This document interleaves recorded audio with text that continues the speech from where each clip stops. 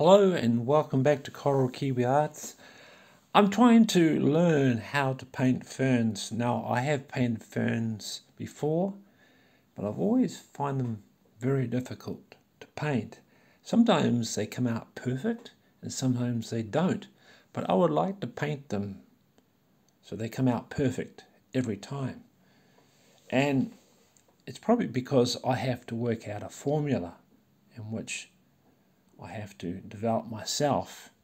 So I've got a painting that I've done and I want to add some ferns to it, but before I commit myself I want to just do some samples first on a piece of paper so that when I go ahead and apply my first bit of paint on my canvas, I don't want to fix it. So I've just got my drawing pad here and my paint over here. So I'm going to try and draw or paint some ferns. Now some ferns there's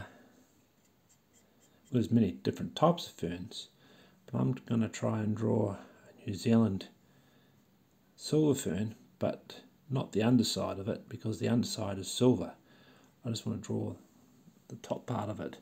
So I'm going to use maybe a dark green because that's the normal colour of a silver fern from the top. Previously I used to do the stem first like that, and then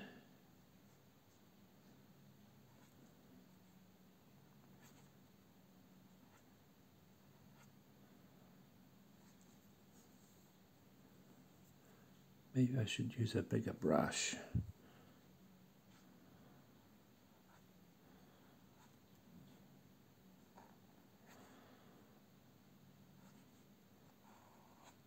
And then paint the ferns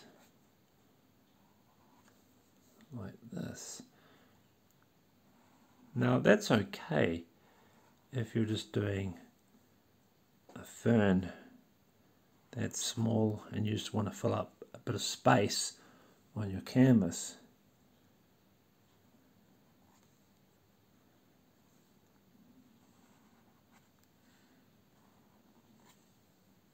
So that's a basic fern, and you can tie it up. Let's try and tidy this up.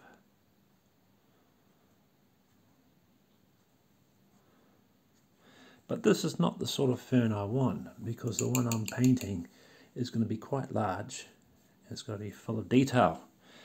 So if we put this under a microscope, you'll see that there are many other ferns within the branches of this fern. So I'm going to change my paintbrush because I'm not happy with this one. Let's change it to something that flows a bit better.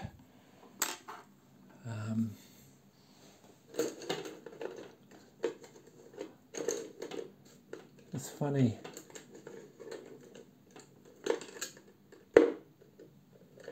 This one.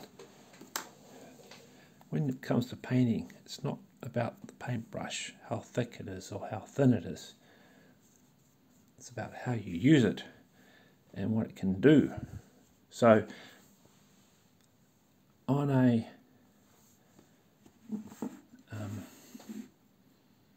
bigger scale, but first I'm painting with acrylics, but they are like watercolours when you apply them to paper. And I would like to try some watercolours out later on. So normally we'll just do what's going on here. I picked up a bit of dry paint. This paint's been sitting here for a while. So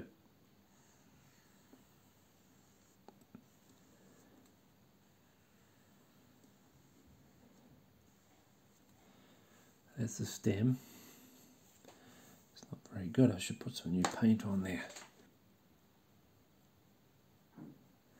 That's better. Now, so as you can see, it starts off small and widens here, and then it comes narrow on some ferns, or it just ends like this. But on a bigger fern, what is wrong with my paintbrush? Okay.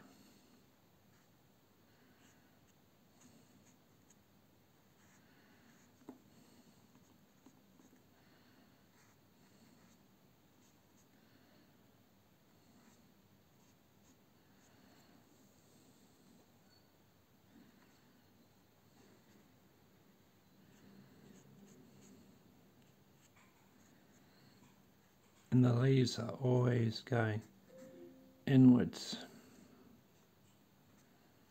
like that. And then another branch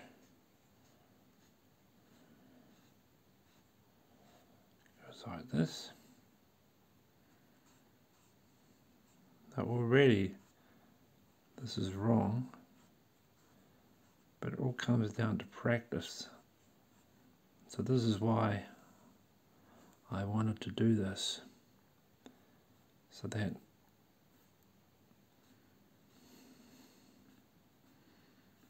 when it comes to doing the final painting of my ferns, I want to make sure that it looks okay. So that the leaves or the stems, they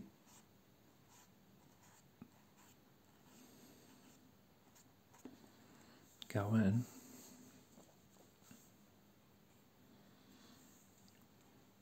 They could come out like this.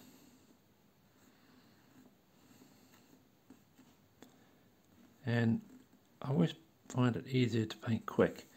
If you paint quick, they always tend to come out nice. If you don't think too hard about it.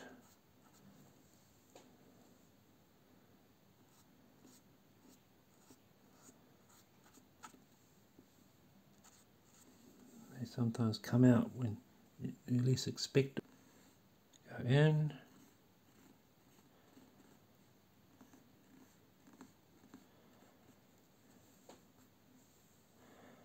So you start off, go in, and then out.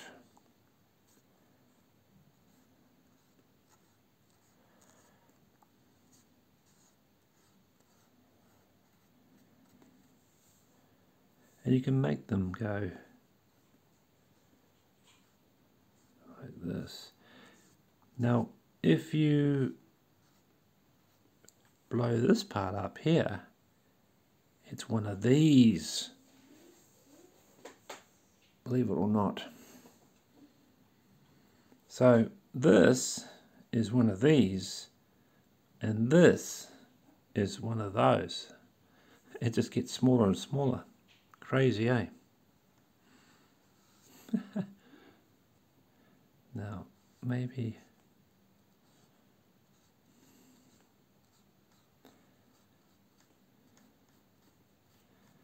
if I do this. Oh yeah, that's a bit better.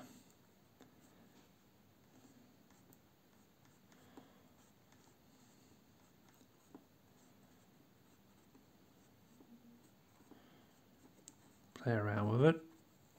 I guess I'll have to paint lots of these until it comes out to how I want it to come out.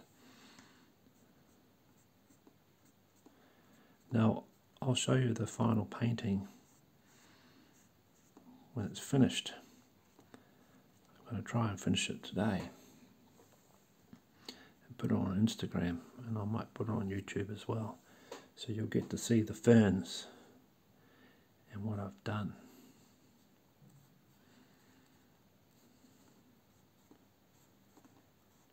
Now I'm not sure how many of these there are per stem.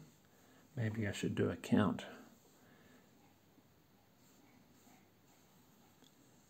Make this wider like this.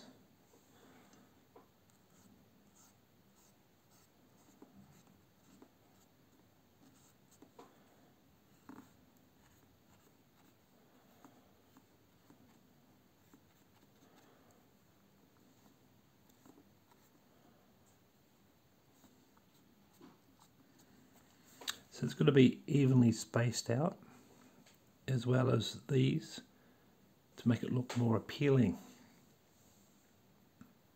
If your painting's busy, meaning there's lots of ferns, then you won't really notice any mistakes. But when it comes to painting, and it's from your imagination, there's not really any mistakes. But it's nice to have something that looks appealing.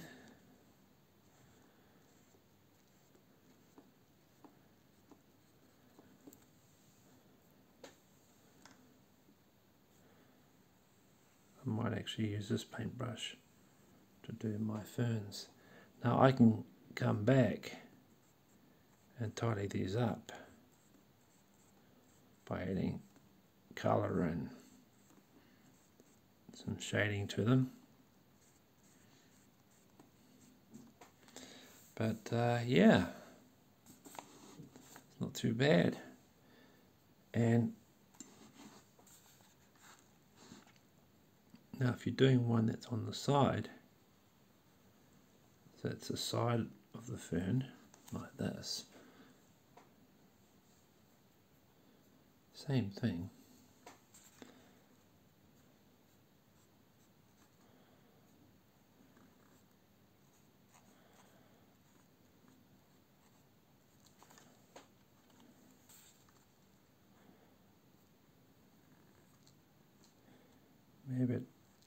Maybe it helps if I do this first, so you can get the right distances and make it flow. It's probably better to do it like that first, and then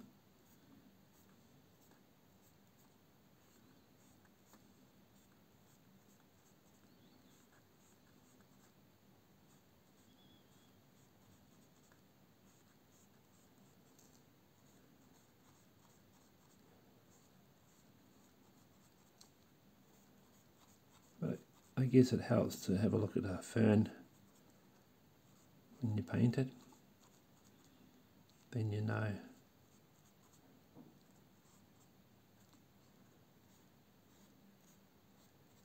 that what you're painting is correct. But I'm just painting from my imagination. Make this a bit wider through here. You can add the other stems in the back of the other side through there.